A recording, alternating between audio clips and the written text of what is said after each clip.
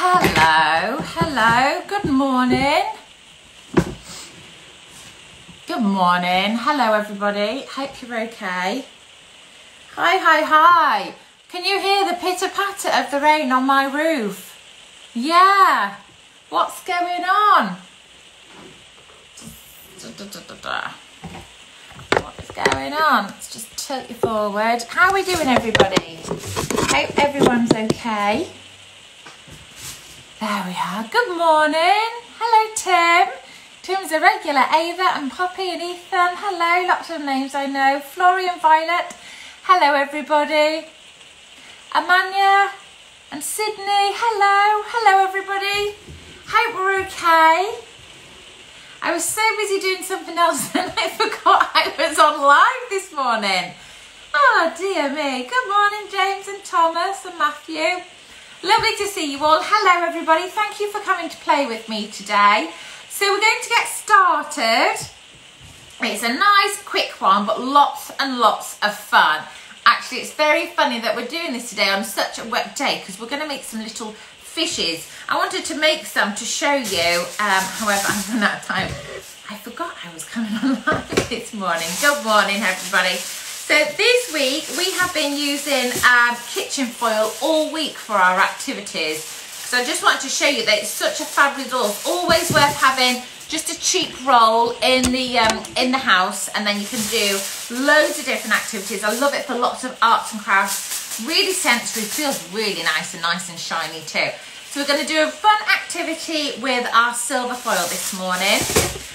You're also going to need some pieces of cardboard. I've just got these scrap bits from a cardboard box. That would be absolutely fine. Oh, it's lovely to have you here. Hello, George. You're going to need a pair of scissors. As we're cutting cardboard, you might need your grown-up to help you with this because it's a lot pretty tough, this stuff, isn't it, to cut? But I'm sure your grown-up can help you. And then, depends what you've got. If you've got some felt tips, that's great. Or you might have some paint sticks because we're actually going to be drawing on the foil. So colouring pencils probably won't work. It could actually rip the foil. So instead we're going to use pens or paint sticks if you've got them. I get lots and lots of questions from the mummies and daddies asking me about these. If you're a teacher, you'll know why I have these. There's just something about chunky marker pens and teachers. I don't know what it is. These are the Beryl colour markers. They're not cheap, I have to say. Yes, I'm quite precious with mine actually.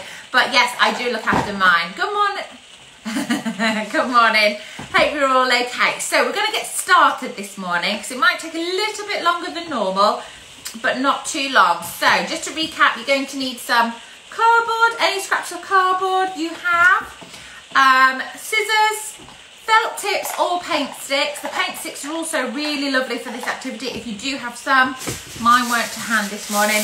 And some kitchen foil. So we're going to save our kitchen foil because we don't need it just yet. What we are going to do is we're going to start by drawing a shape on our cardboard because today we're going to do some fish. We're going to make some shiny fish. That's hard to say, isn't it?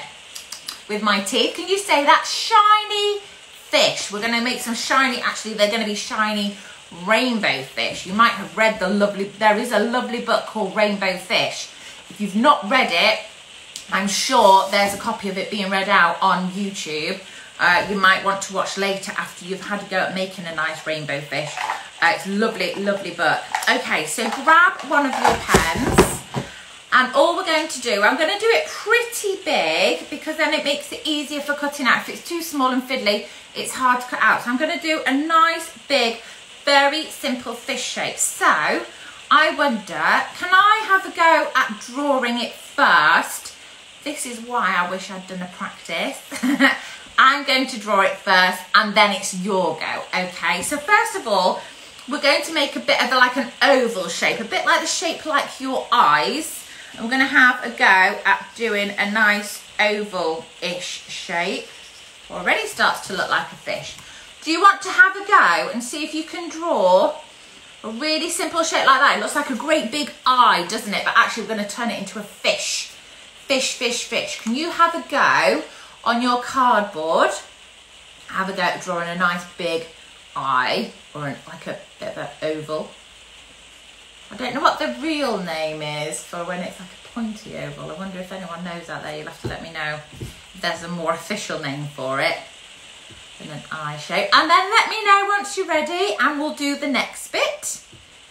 Hello. Good morning. Hello, Monkey Socks. You've been watching for a long time. It's lovely when I get to recognise the names that pop up. I've seen many, many times. Oh, well done. Well done. Well done, guys. Sounds like you've all done a really good job at drawing. It already looks a little bit like a fish. All we're going to do now is have a go at drawing on a tail. So once again, it's going to be my go for drawing on the tail, and then it's going to be your go. Okay, and all I'm going to do on one of the ends, doesn't matter which one you do it, I might do it here actually, and then I've got the nice straight bit. No, I'll do it the other side. A bit like a triangle. So I'm going to do a nice big line, and then I'm just going to join it onto, it's a bit like a triangle. Can you see? Actually, if I draw it like that, you'll be able to see how it is like a triangle. So I've drawn a bit of a triangle at the end, and that's going to be the tail. Now, you don't have to do a triangle tail if you don't want to. Your tail could be any shape you want. In fact, you could do any shape fish you want. And once we've done this, you might be inspired to do other different animals. An octopus would be really nice, but it might take a long time to cut out 8 legs, mightn't it? Good morning. So we're drawing a nice big oval like an eye. Oh, someone's saying that they're not well. Feeling poorly at the moment. Oh, Monkey Socks, I hope you're okay. Get better soon, lovely. Doesn't help with this miserable weather, does it? Nice big oval, and then it's roughly a triangle shape. Okay, and I hope you're getting on all right with that. And then, once you've had a go at that, that's all you need to draw for your fish. We're keeping it very basic because we're going to decorate it after. Okay, so don't worry about decorating it just yet. And then, as always, we're going to use our scissors and we're going to very carefully cut out our fish. Now, what do I say about scissors? I always say be really careful using scissors, please, guys. Take your time, no rush, watch those fingers. And if you've got chunky cardboard like I do, it's quite tricky. So have a little go, but if it's getting a bit too hard, maybe you could ask a grown-up to help you. And all we're going to do is just cut around our fish shape. Try not to chop the tail off, otherwise our fish will find it hard to swim in the sea, won't they? That's it. So I'm just very carefully cutting out my fish. Like I said, you could do any shape on yours. It doesn't even have to be a fish. Just this kitchen foil, this silver kitchen foil, just reminds me of the shimmery scales that you get on, that you see on fish when they're swimming in the sea. And like I said, anyone that's just tuned in, there's a lovely book called Rainbow Fish. And if you don't have a copy or haven't seen it, I'm sure there is a version of it on YouTube being read out by somebody. The magic of YouTube, that you could maybe watch it after you've had a go at making your rainbow fish. So can you see, just cut out my fish shape. Whoop! My fish shape is the jumping fish. So I've got a nice big body and a nice big tail.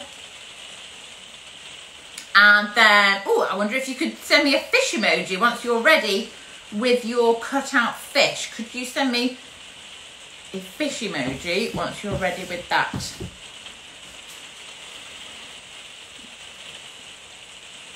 I've forgotten my cup of tea this morning. I'm gonna have to have one afterwards, aren't I? Can you hear the rain? I don't know if it's loud enough for you to hear it, but my goodness. Pitter patter today. Oh, I've got a fish emoji. I think someone's ready. Yeah, we'll have to start using our fish emoji, won't we? So you've cut out your fish. Fantastic. Well done, guys. So we've got some nice fish. Like I said, after we've done the video, maybe you can make some more. You can make some great big fish, like a shark or a whale or a dolphin. You can make some tiny little fish, like a little goldfish. You could do all sorts of fish.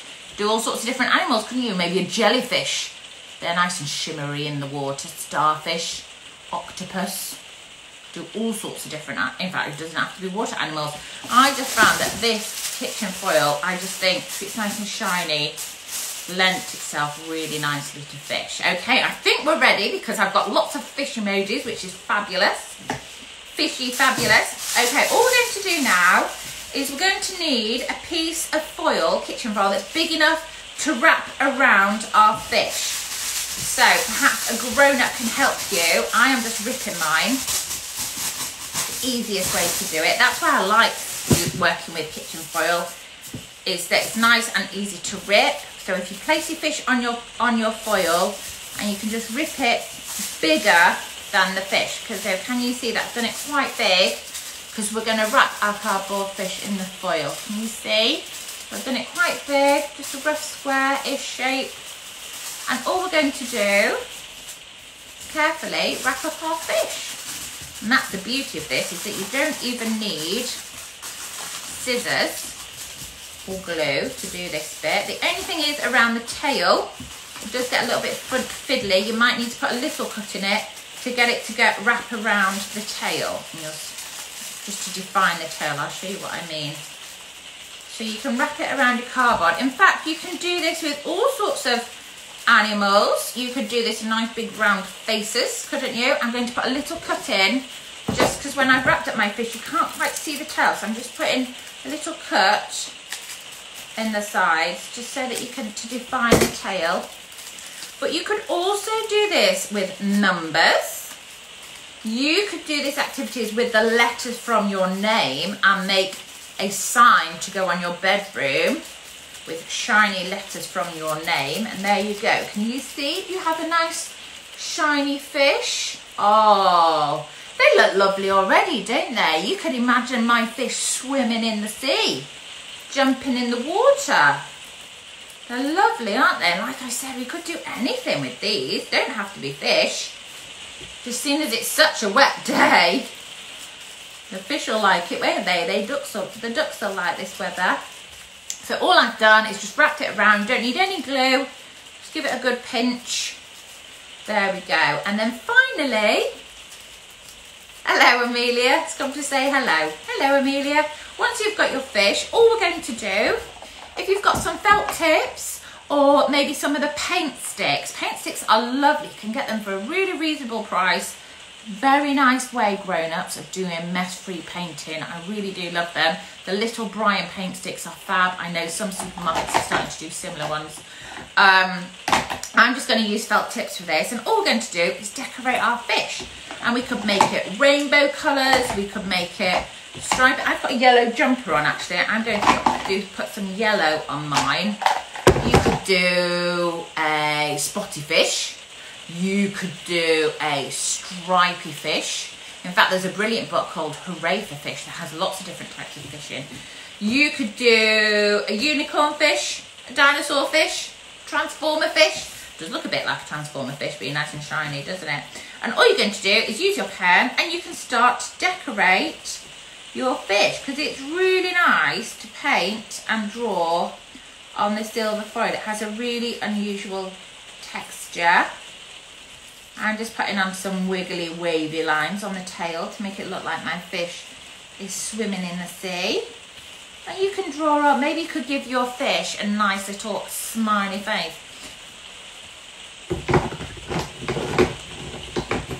I'm going to give my fish a little eye actually, so that you can see where he's swimming. Hooray for Fish, yeah, it's a lovely book, isn't it?